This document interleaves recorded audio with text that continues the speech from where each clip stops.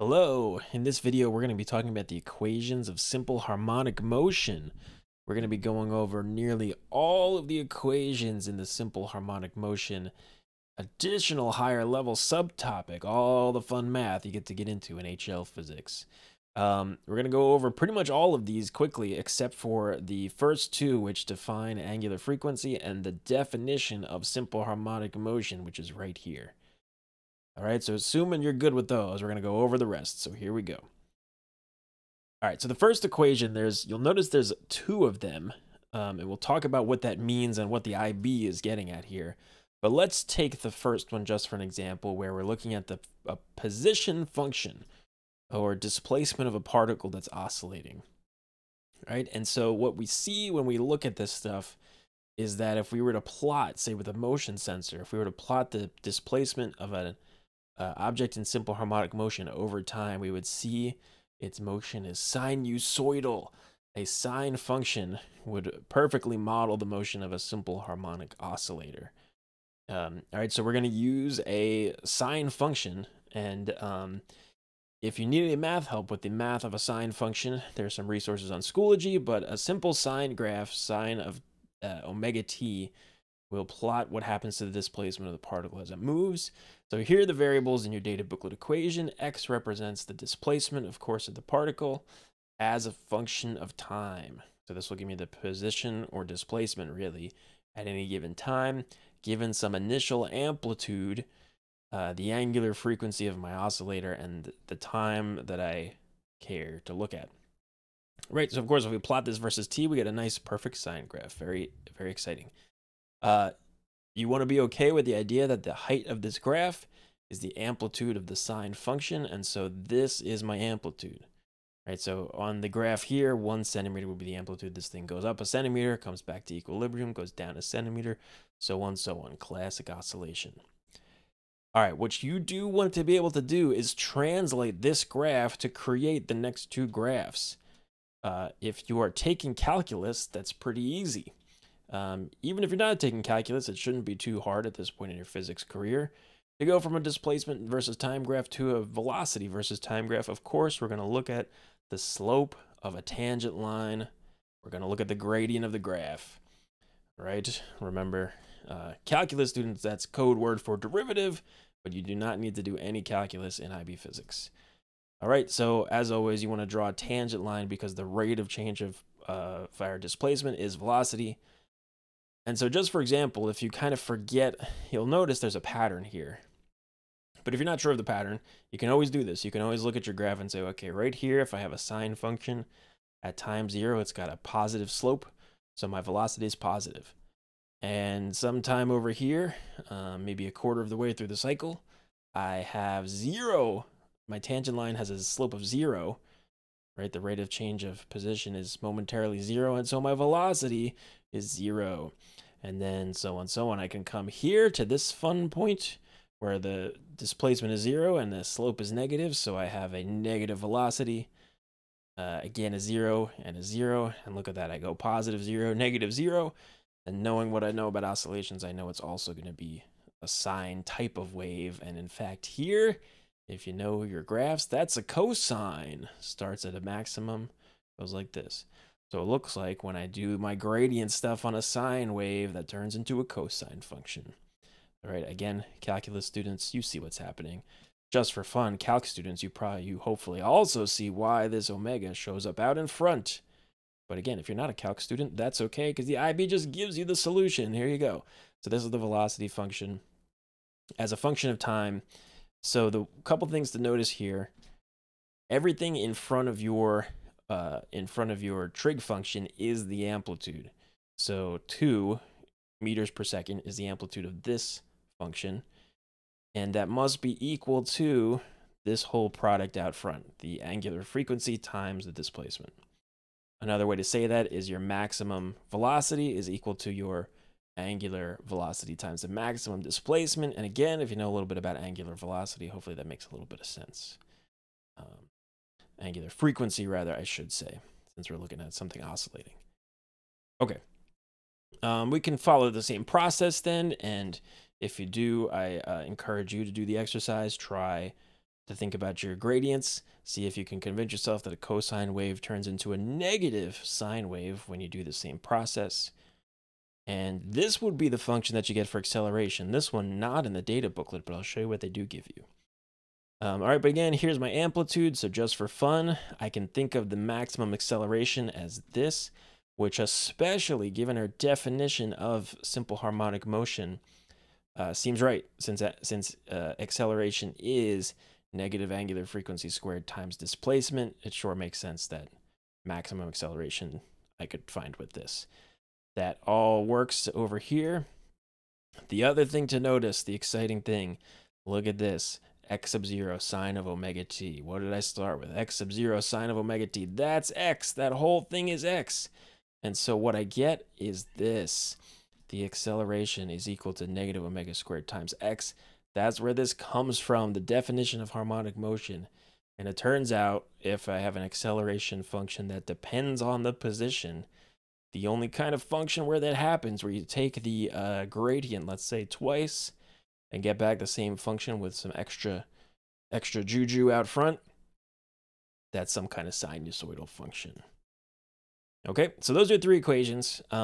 Now the thing that's tricky is how do I know which one to use? Because this is how they write it in the data booklet, right? They just give you all this stuff next to each other. Well, that's because the IB knows, well, the IB doesn't expect you to do calculus. And so it just depends on your initial conditions. All right, so what you want to do, here are the tips for using these equations. They go together. So the equations on top of each other go together. So the one we looked at is if our displacement is a sine function, then the velocity is a cosine function. So these two would go together. So it depends on your starting position. So if you're starting at a position of 0, let's say, if the particle starts at equilibrium at t equals 0, then you have a sine function for your displacement, and so velocity will be this cosine function. However, if you start with, say, the particle all the way up at its maximum, then you have a cosine function, and so you can do the same process, convince yourself that the velocity would be a negative sine function. All right, so these equations you use together, these you use together, you have to use your physics brain to decide which set of equations you might be interested in using based on the initial conditions of the system. All right, the good news is, of course, you could start like in between. You could start not at 0, not at the maximum, and have some kind of phase shift term in here, but the IB is not going to mess with that. They should only give you problems where at least problems where you have to do math. You should only ever be starting at equilibrium or starting at your maximum displacement, aka starting up all the way at the amplitude of displacement. All right, so these go together, these go together. That's how you use those. Okay, last couple equations. There is a big equation in here for velocity in terms of displacement. That's essentially what this equation is. There is a derivation. It's in the Cognity textbook. I think we have it on Schoology. You can find it out on the internet. You can derive this equation, but again, the IB just gives it to you, so we won't get into it. A couple things about this equation that's a little funky. The thing that's nice about it is there's no t. So you can use this equation if you happen to know where you are in your oscillation and you don't necessarily know the time or want to use t. So you could put in, if I'm 1 centimeter away from my equilibrium position, what's the velocity at that displacement? Because it should always be the same. Rather, I guess we should say the speed is always the same, but remember, you could be going up or you could be going down, or you could be going left or you could be going right. So you need to use, again, your physics brain. You need to look at the situation and think about, based on the context of the problem or the situation, which way is it moving, and you assign a plus or a minus. All right, so this notation is a little weird, but it doesn't mean uncertainty or anything like that. It means the answer could be positive or negative, and you need to decide. The math will not tell you whether it's positive or negative. So you need to use the context of the problem to decide the direction. But otherwise, everything is the same. You just plug in the displacement of the particle at the time you care about and find the velocity at that same time. Nice convenient equation if you remember it's there. They then go on to use this equation to come up with the rest. So there's an equation for kinetic energy, and what they do is they take our classic equation that defines the kinetic energy of a mass moving with a certain speed v, and we plug in this whole function for v, and bam, here's what we get. You just square everything. So that becomes squared, square root goes away. Now I have a nice equation for kinetic energy in terms of position as well, so you can figure out how much kinetic energy you have. Fun stuff you can do with this, and a good conceptual exercise, I guess, is you could think, okay, up at the most positive maximum displacement, where x is x0, where my displacement is equal to the amplitude, this whole thing turns into 0. Ask yourself that question. Does it make sense that the kinetic energy is 0 when you're all the way at the extreme end of your oscillation? Hopefully it does.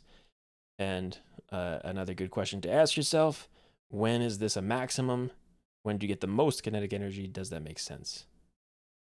Well, I think the answer to that would be when x is 0. And again, when we're going through equilibrium, we know that's when our oscillator is moving the fastest. In other words, all of the energy of a harmonic oscillator is kinetic at the equilibrium position. There's no potential energy. None of the energy is stored. It's all in that thing moving through equilibrium. So the total energy is equal to the kinetic energy when x equals 0. So I could plug that in to yet again use all this stuff and derive another equation for total energy. So here you go. Here, this equation gives you the total energy of your simple harmonic oscillator. Very nice, convenient equation to use. Notice it depends on only a few things: the mass of the object oscillating, the angular frequency of the system, and the amplitude of the oscillation.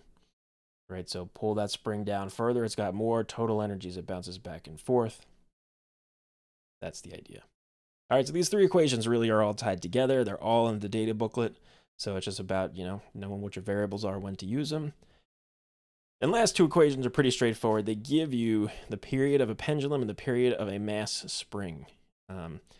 Both of them depend on 2 pi and some kind of square rooted fraction. So the period of a pendulum depends only on the length of the pendulum and the gravitational field strength, which you're not changing unless you go to another planet or go out in space or something. All right? And the period of a spring depends only on the mass hanging from the spring and the spring constant of your spring, of course.